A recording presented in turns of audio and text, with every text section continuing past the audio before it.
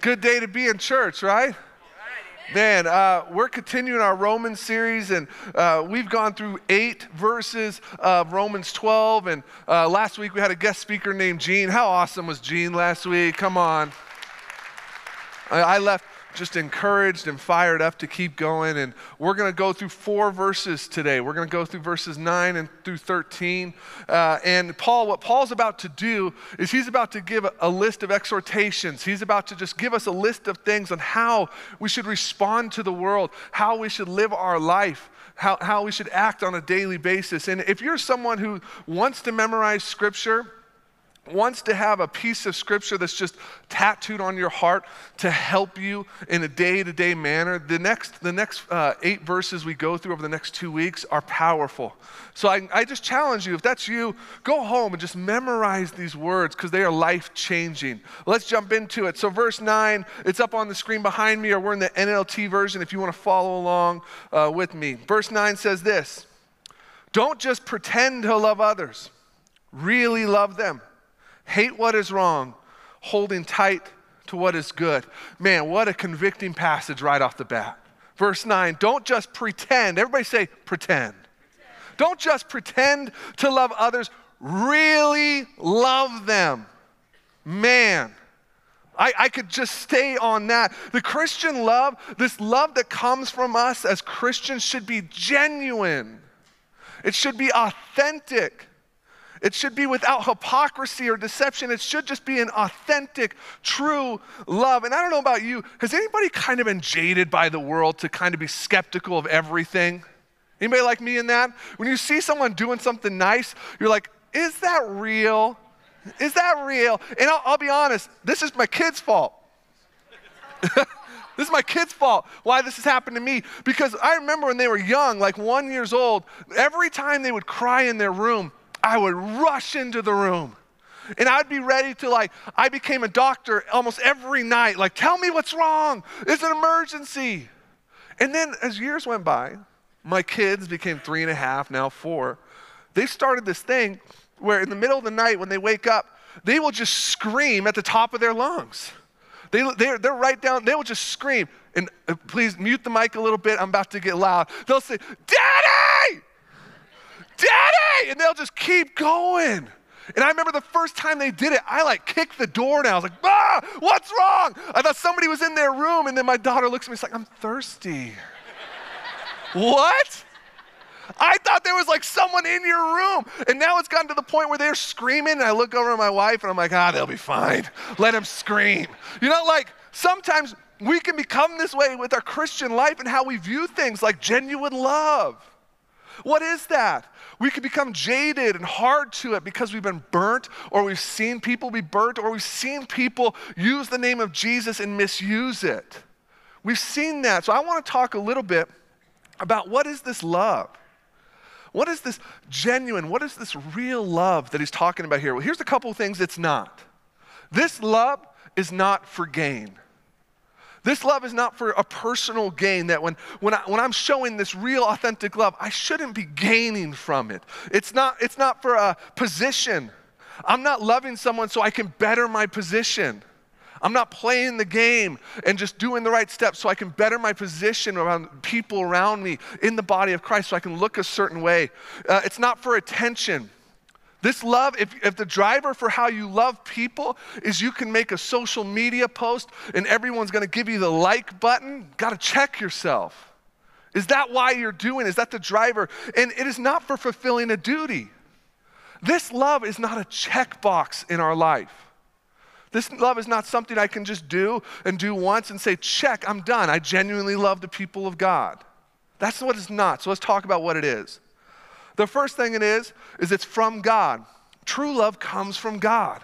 It says this in 1 John 4:7. It says, "Dear friends, let us love one another, for love comes from God. Everyone who loves has been born of God and knows God." This true, authentic love that he's talking about only comes from being in relationship with our Heavenly Father. Because if we want to learn to love like our Father tells us to love, we have to be close to Him. Do you get what I'm saying? My kids soak up everything I do in life because they're around me. They soak up some of the bad things. They soak up the good things I do. But the great thing about our God, the more we're with him, the more we will soak up his heart. We'll soak up his character, and we can start to act in this genuine love. The second thing it is this love is patient. This love is patient. It's not in a rush. This is not a microwave type love that we can hit 1 minute on the microwave and that person will feel love. This is a patient love that is willing to go slow, to stop our own pace and to slow down for someone else. The third thing this is this love is honest. True love is truthful. True love is truthful. This isn't judgmental, but this is truthful, saying that I love you too much to allow you to stay there. Anybody had that conversation? I love you so much that I gotta speak this truth into your life because you're not seeing it. And I love you too much to let you stay there. And the fourth thing about this love is action-based. This love is all about action. It's more than words. It says this in 1 John chapter 3, verses 18 and 19. Dear children, let us not love with words or speech, but with actions and truth. Here's the thing about when it comes to love. When we are engaging with people, and God puts people in our life that he wants us to genuinely love, to genuinely be in relationship with, to have this godly love for them. Often what we do is we stand on our platform and we say, you come to me. If you're going to feel my love, you need to look like me. You need to act like me. You need to fix your life so you can be more like me. But that's not what Christ did at all. What Christ did was he left heaven and came down to earth. He had every right to stay in the throne room of heaven, but he chose to come down and become like us, living life with us, walking with us side by side. Let me put this in a different perspective. Hold on one second. Someone's about to be really mad at me, but it's okay. Here's what Christ did. When he came down, he left his position. He left heaven and he came down to earth. Just like this. It was probably a bigger journey than that. And he came down and he came down to humanity. How are you? Are you okay that I'm doing this? Yeah, no. All right. What's your name? Jose. Jose. My name's Shane. Nice to meet you. And what Jesus did was he came down to humanity and he said, let me live shoulder to shoulder with you. Let me show you the right way to do things. Let me lead by example. What he didn't do was stay off in the distance and say, you get better. You act this way. Let me love you from a distance. He came down to earth and was right there with us. So us as Christ followers, when we live our life this way, we need to take this approach. That as we love someone, like I love my brother Jose here, I'm not going to love him from over there. I'm going to love him from right here, right next to him. And whatever pace he's going at, I'm going to be patient with him. Whatever truth he needs in his life, I'm going to be truthful with him. But I'm not going to do it from over there. I'm going to do it right here, living life with him. If we could get this as the body of Christ, that it's not us ahead of everyone else, it's us stopping and saying, let me go to you. Just like Christ did. Right, Jose? Could we make some noise for Jose? Thank you so much. I'm serious.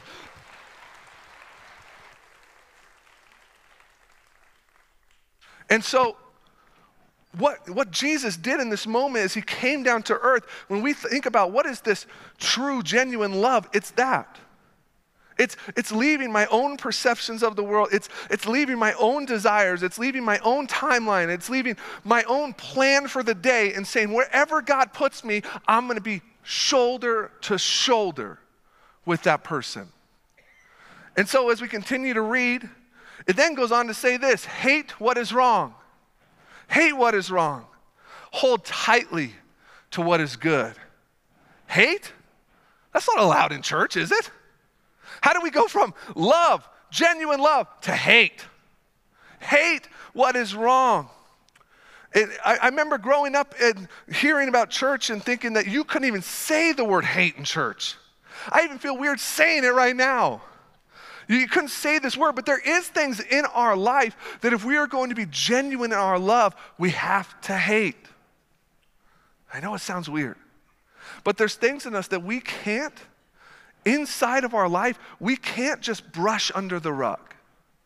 We have to hate that part that's in us. It's things like this. Sin. The more that we learn to hate the sin and the actions of our life, the more we fall in love with the grace of Jesus. The more that we stop settling with living a life that looks like the world and acts like the world and talks like the world, we learn to understand how magnificent the grace is of Jesus. But you can't understand that if you're rationalizing the sin in your life. Because if you're rationalizing the sin and you're saying, it's not that bad, it's okay, you're rationalizing the size of Jesus' grace. We have to not be okay and be just settled with that sin in our life. We have to learn to have that hatred. Now, it's not hatred of myself. I can't believe I'm a sinner. I hate myself for sinning. That's not what I'm talking about.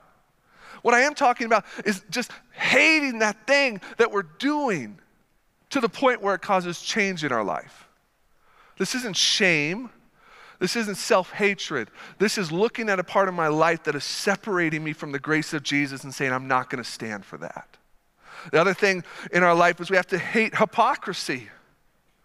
We have to hate hypocrisy. Anybody ever heard this? The church is full of a bunch of hypocrites. That's true. That's true. You know, there's things in my life that I'm a hypocrite about. There's things in your life that you're a hypocrite about. We can't just settle for it. We can't just say, okay, that's who I am. You're like, I'm not a hypocrite. Well, let me say this. Have you ever walked by someone and said, I'll pray for you? And you don't? Hypocrite. You know, like it sounds silly, but this was a huge part of my life because I work in the church, I'm in the lobby, and people would come up to me, hey, Shane, can you be praying for this? Can you be praying for this? Yeah, I'll pray for you. And the next week I would see him like, I did not do that. And I had to learn to hate that I needed to be a man of my word. That if someone asked for prayer in their life, I was not just going to say the right words, I was going to engage in that. So I stopped doing that. I said, okay, when someone comes and asks me for prayer, they better be ready to pray right then. Because I'm not going to remember. So, hey, you come to ask me for prayer in the lobby, you better be ready to pray. Because we're praying. Let me tell you a cool story. I didn't ask for permission for this, but I'm going to do it anyway. A man came to me 3 weeks ago, in the lobby, right before I was about to preach. He said, can you pray for my sister? She's in the hospital right now. She's having heart problems. She's having complications with her heart. But I literally had to walk up on stage. I walked up on stage, and the first thing I did was pray for him. Pray for his sister. Last week, I saw him and his sister in the lobby. In the lobby.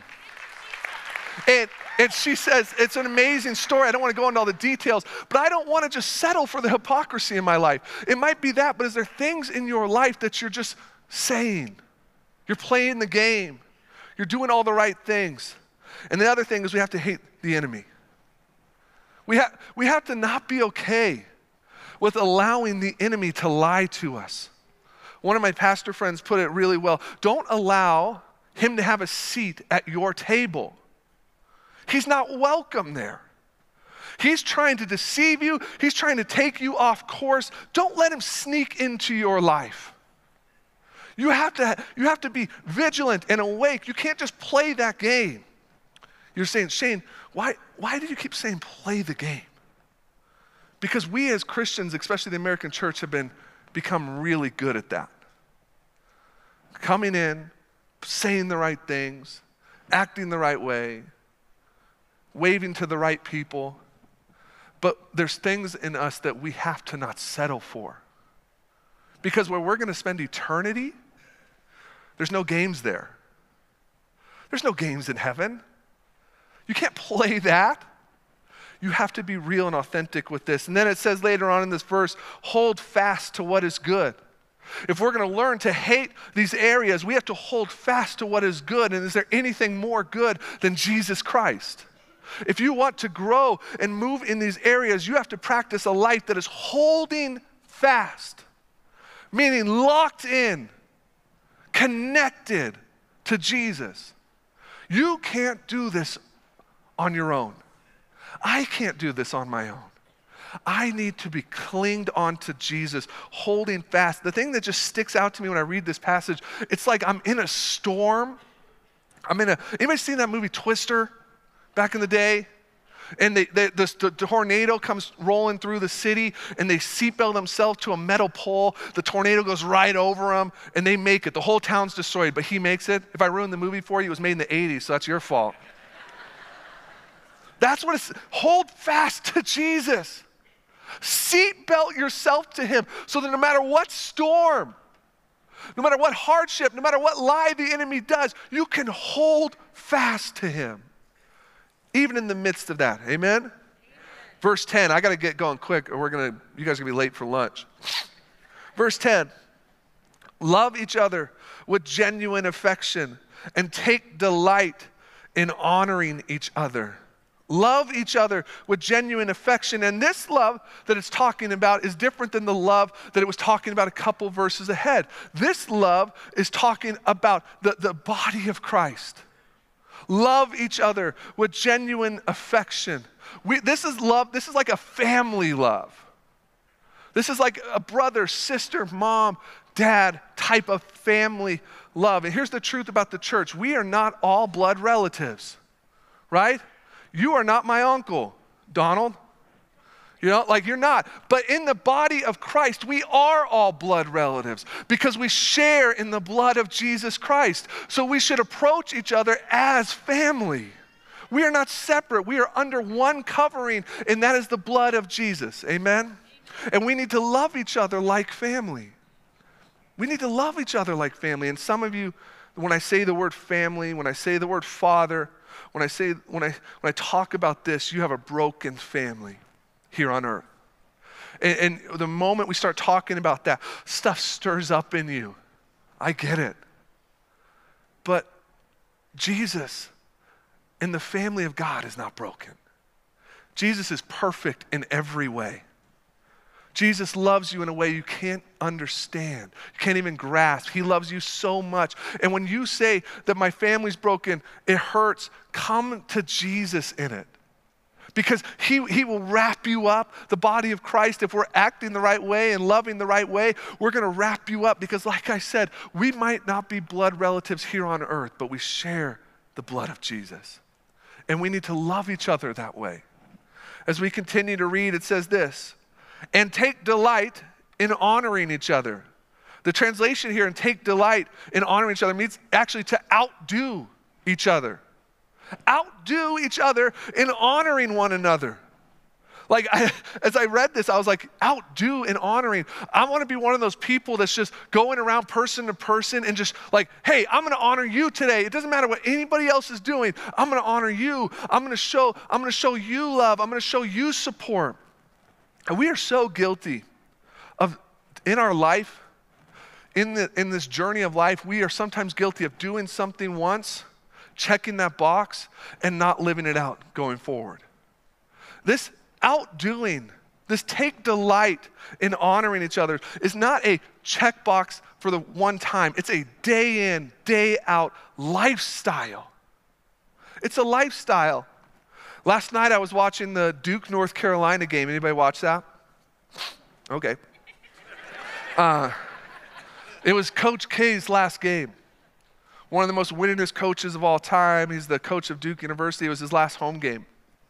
And afterwards, he was doing an interview. And in his last game, everybody was kind of pulling for he's going to win. There's going to be this dramatic win. And Coach K's going to go out on top. That didn't happen. He lost. His team lost pretty good, too. It was like 10 points. Not a close game. So he's doing the interview, and at the end where all the people are celebrating and cheering him and all of his past accomplishments, and he says this line, hold on, let me stop this. He says, I am sorry for today. And the whole crowd's like, no, it's okay. No, it's not okay. We should have won today. It doesn't matter what I've done in my history. What mattered was today's game. What mattered was today's game. It just stood out to me as we lived this life of showing honor and day in, day out, outdoing each other. We can't rely on our past. This is a today thing. This is a live action thing. We have to live it out daily. Verse 11 says this, never be lazy, but work hard and serve the Lord enthusiastically. Never be lazy. Conviction. For me, sorry.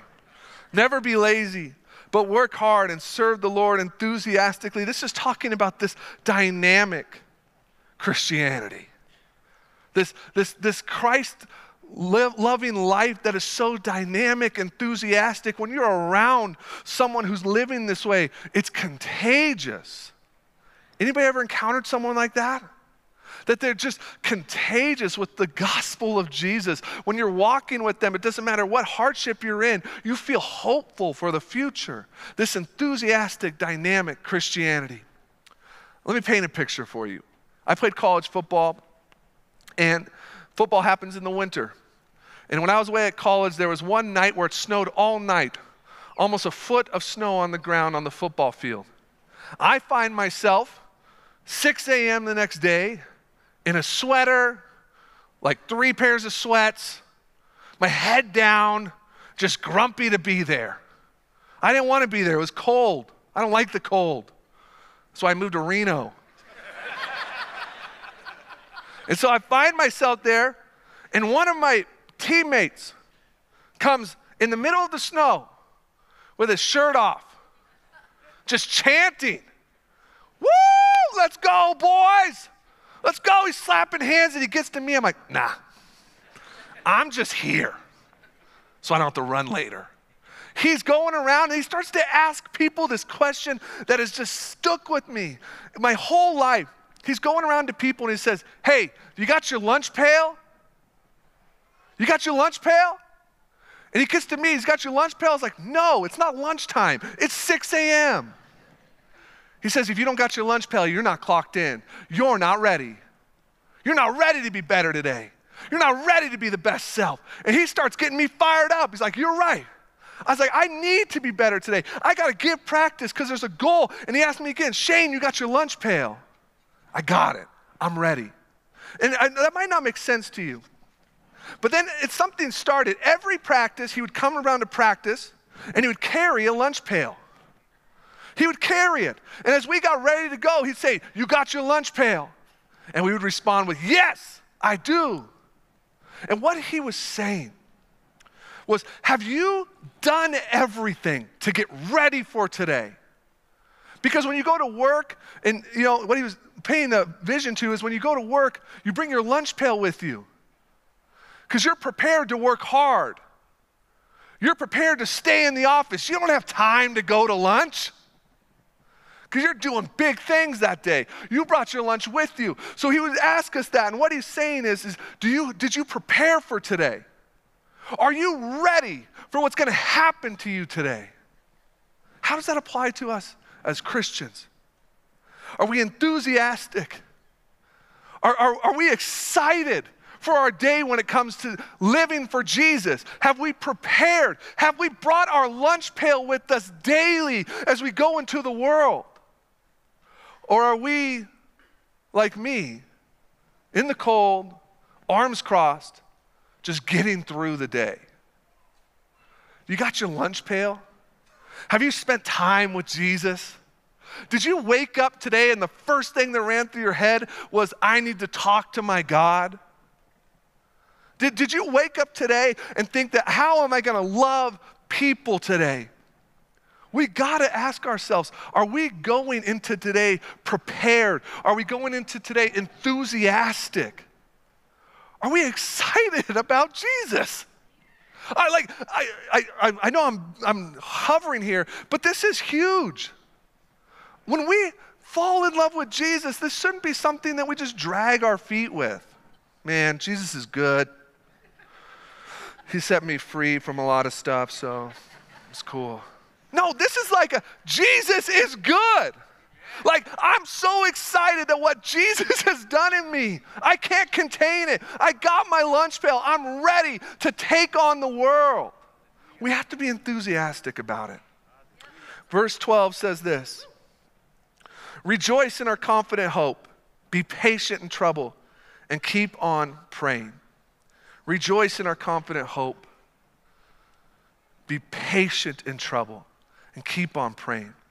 What I see here is 3 C's. What it's calling us to do is to be confident in the future. Be confident in our future hope. If you want to live this enthusiastic, excited life for Jesus, you have to stay confident in the glory to come. Because life's going to get hard. Things are going to happen to you that are going to hurt. You're going to get distracted. You're going to get lonely. But you have to be confident in our future hope. Are you coming up here or are you just having a seat? Okay. It's Pastor Dan. He's here.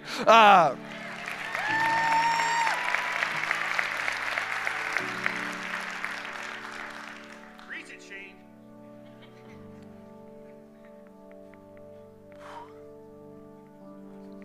Sorry. I love this man. God has a plan. We have to be consistent under pressure.